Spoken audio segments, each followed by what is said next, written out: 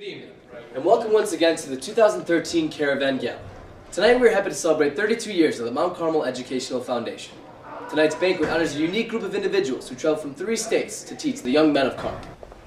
21 staff members are Mount Carmel alumni. 21 have been at Mount Carmel for more than 20 years. 90% have a master's degree or higher. All are committed to educating a diverse group of young male students in a Catholic, values-based environment where they teach the boys' strengths. I want to introduce you to a few of the faculty members who make a difference in our lives every day. I can remember wanting to be a teacher at 7th grade because I thought it would be a really fun job.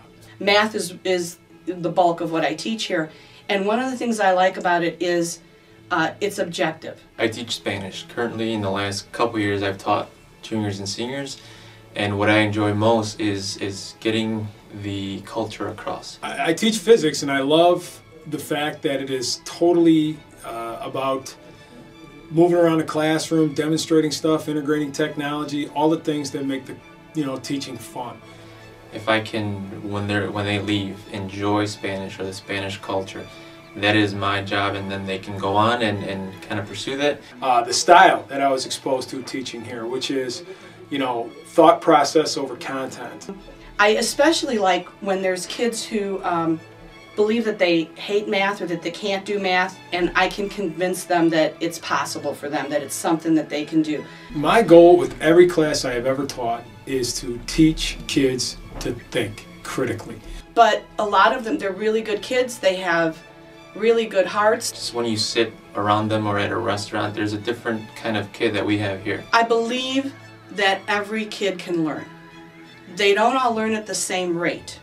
But I believe that if they work at it, that even the students with the lowest ability can learn.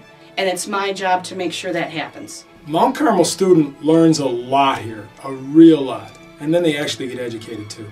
One of the things I like that I'm able to do here is to address their character, to address how they behave as human beings. If I can be the one that helps them find a little something about the Spanish culture or the language itself, and they continue with it, that's what I do. So. Well, I teach to boys strengths using some of the Garian techniques such as competition. When I teach, I try to incorporate some of their strengths, how boys learn, getting them active, getting them from activity to activity. So something that's usually kind of boring, all of a sudden is exciting. So it works out very conveniently, especially with a classroom of boys, to be able to blow stuff up. Things they learn through space, so maybe group work, making them move around. We'll get them to the board. I like to let them work in groups. Those are all Gurian techniques and strategies. But first and foremost, I want them to be good people. In 20 years, it really isn't going to matter if they can solve the quadratic formula. Are they good neighbors? Are they good fathers? Are they good husbands? We are always concerned with the ABCs and the 1, 2, 3s, but it never leaves our mind the hidden curriculum of building character for a lifetime. I want students to leave my class wanting more Spanish, more culture, and for them to actually take Spanish in college. Are they good citizens? That's my first goal. If after that I can help them along their path in math, great. There's nothing more rewarding to me than when a student comes back and says, I'm taking Spanish and it's easy. Our mission to live with zeal for God, for life, for learning really sums up what we're all about. To live with zeal. I try to get my students to do their best in everything, and I think if they can do that, then they're living with the zeal we ask them to live with. To me, it means to do everything to the best of my ability. To just go full out when every single day. Zeal is passion. And we have passion in that order. First of all for God, because that oversees everything. And then for life, for our family and our friends and our neighborhood. And then most certainly for learning. Our job here is to plant a seed. If we can get them to get to a certain point, and then we might not see what happens after that, but we know we've done our job as a Carmelite community. The rest of the faculty, they're a really dedicated, wonderful group of people. And passion is what makes us especially unique.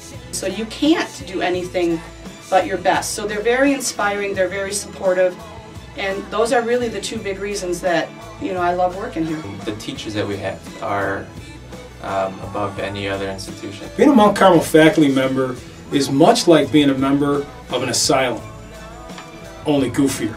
To be a faculty member at Mount Carmel, you are working for the students. You are helping them in any way, shape, or form just become better people first, and then after that, the subject material falls into place. I love working here.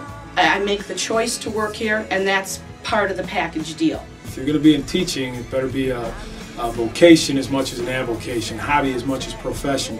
Yes, of the hats that we wear, sometimes you're asked to do things that you've maybe not been the best at or done before. For example, I've coached swimming before for 2 years, never swam.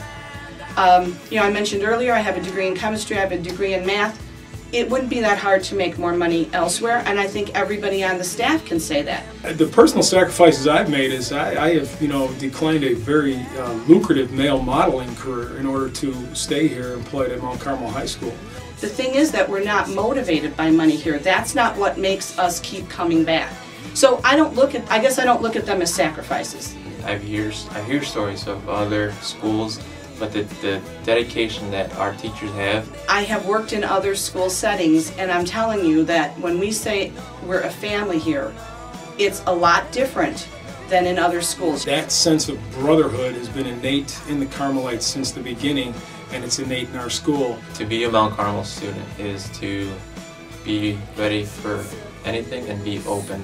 Hopefully they would feel welcome here. There's the chess team, there's CBN, there are places they can go for everyone to find a place to fit and feel like this is home. To anything and just be ready to listen to people that want to teach.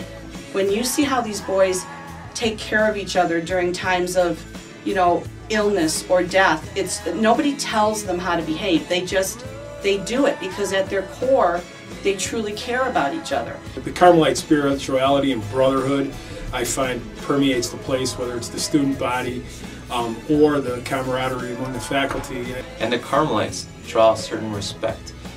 When Father Carl or Father Tony walks into a room, there is a presence there. And a lot of schools, Catholic schools, might not have that same religious presence. But the faculty and staff show them every day, and we show them the right way to behave, and so that when they need to, they have that to fall back on. It's an honor, it's a privilege to be a small part of these kids' lives. As they're making their journey, we get to be a small part of it, and that's it's a gift. Definitely consider myself a professional, but this job is fun. We always say, high school is about experiences, and if we can have them remember Mount Carmel, and we'll be here for a long time. As you can see, Mount Carmel is an extremely special community led by a gifted and dedicated group of faculty and staff. In partnership with the Carmelites, they are continuing our 113-year tradition of excellence. Our faculty and staff are working incredibly hard to achieve incredible results in the classroom and in the Mount Carmel community. When you invest in the Mount Carmel staff, you are investing in my future.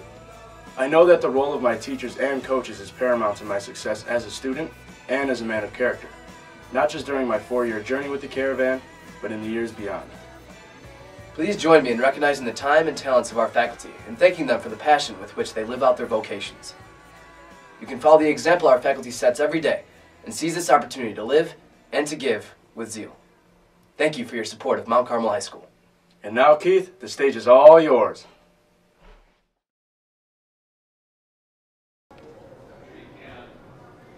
Good evening, and welcome once again to the 2013 Caravan Gala.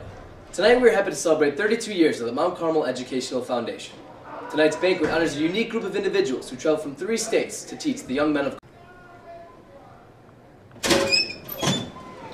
Good evening, and welcome once again to the 2013 Caravan Gala. Tonight we are happy to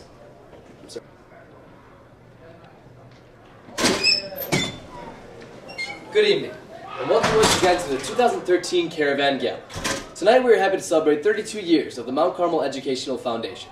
Tonight's gala honors a unique group of individuals who travel from 3 states to teach